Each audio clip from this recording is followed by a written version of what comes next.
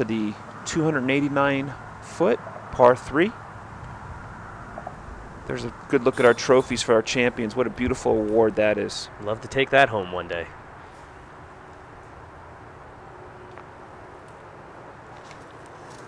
Without taking a step. Yep. Catches a little trees, but doesn't seem to matter. Little tree surfing there. Big Brian Schweberger's going to have to back off a little bit on this throw with that power. Turns a little off the right side of the fairway there. Nope. See if Joey can overcome his Anheuser problem here. Flip. Come on, flip. Oh. God. He's getting a little frustrated.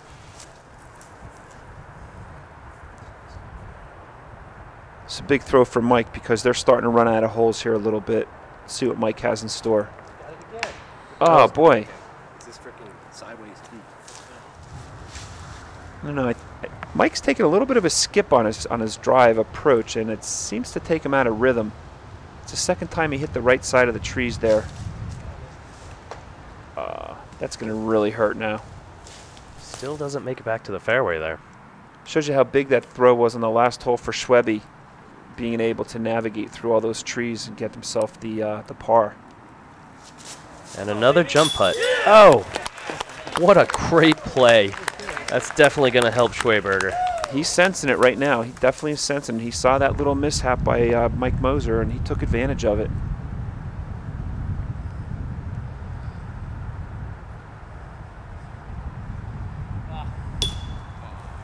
Just short. Just never looked good coming out of his hand.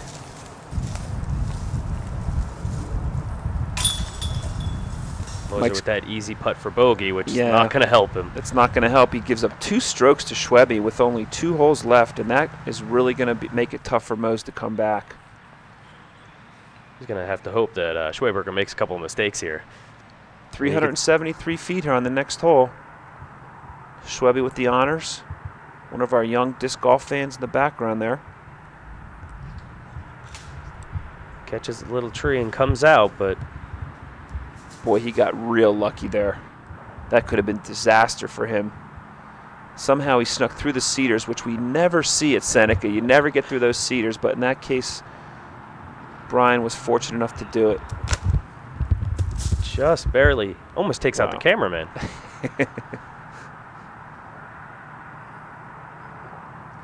Look at how Joey's holding that disc. He's going to want this to turn quite a bit. Those cedars are just taking their toll. I'm telling you what.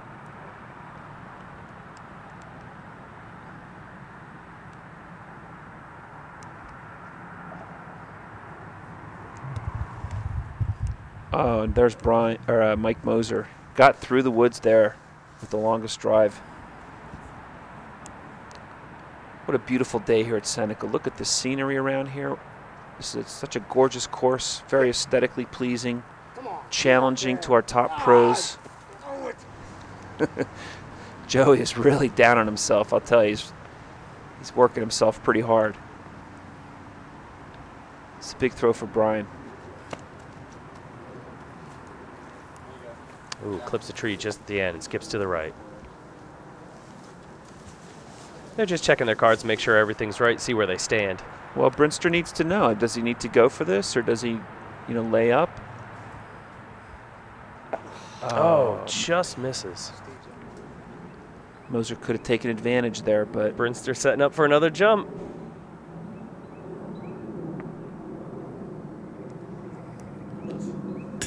Oh, Brinster's just making sure he can stay ahead of Joe Mila. It's a big putt for Joey. And he nails it. That gets him within 1 of Steve Brinster here. So right now we have Schweberger and Moser battling out. This is the last hole coming up. And there's going to be a great battle for 3rd place as well. We got 468 feet to go here till the end of the Seneca Creek Soiree.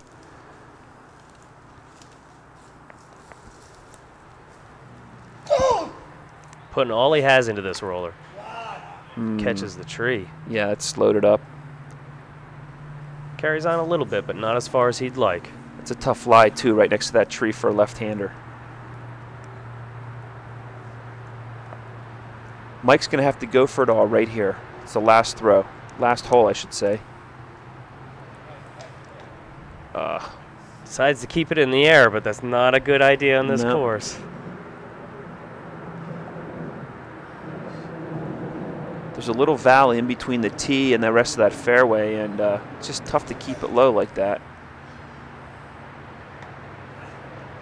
Well, 3 for 3. Each one of them has hit the tree so far, or a tree. Let's see what Brinster's got in store.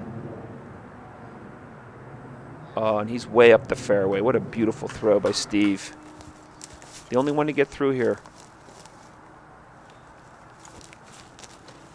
Mike's trying to roll her to finish up. He's going to hope that turns to the right, but it gets in the deep stuff. Yeah, but I think he's in decent shape here. Wow. Did you see the stamp on that Stingray? That's one of Joey's favorites. That's a classic right there, man. And he's looking to really get this thing to go understable. And a Stingray, an old Stingray like that must be understable. Using that as a roller disc maybe, huh? Looks like it. He's really getting ready on this one. Oh, now cut and run. Cut and run, he says. Doesn't seem to be Joey's day. He's so calm and collected out there. You really never know where he stands on the course, do you? That's true. Joey's emotion is definitely one of the best parts of him, though, because when he gets excited, everybody feels it. And this is very well played. Here's Steve on his second throw. What a great drive for Brinster. Going right at it. Oh, Hits the bottom of the pole, though. What a great finish. he's just going to have to drop it in there. This is it for Mose now. And you can see He's him got getting second ready. place in the bag, but Oh, just nips it. And Schwebe for the title. What a great finish. Well played. That's how you want to finish a tournament right there. A nice 25-foot putt. Strong putt for birdie. Seal Definitely the way to do it. Exactly. What a great tournament here. What a great finish at the Seneca Creek Soiree. Our champion, Brian Schweberger, being congratulated by Mike Moser. And here's your final standings. Now we're going to take a quick break, and we'll be right back.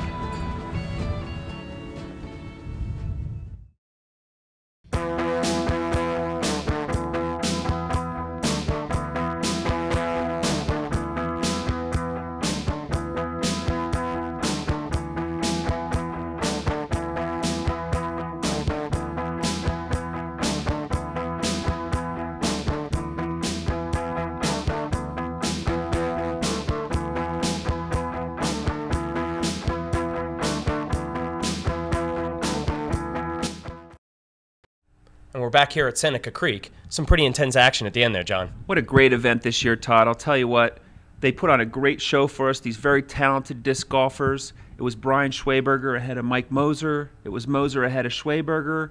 They were tied for a while in the lead, but on hole 17, Schwebe took advantage of Mike's mistake, and that's all he needed, just that little mistake by Moser to win the championship this year. And we do have some great players here. 3 top 20 ranked players in the whole world. Joe Mila being a past world champion. Some pretty intense action. We often see these four, battling it out here on the East Coast. They battle it out, and this talent was well rewarded this weekend, Todd. The purse was over $6,100, and Schwebe got the big chunk of it, over $730 for his prize for winning the championship. That's about all the time we have here. For John Dusler and myself, Todd Cottrell, thanks for joining us on Disc Golf Monthly. Make sure to meet us here next month when we cover the women's tournament at Seneca Creek Soiree.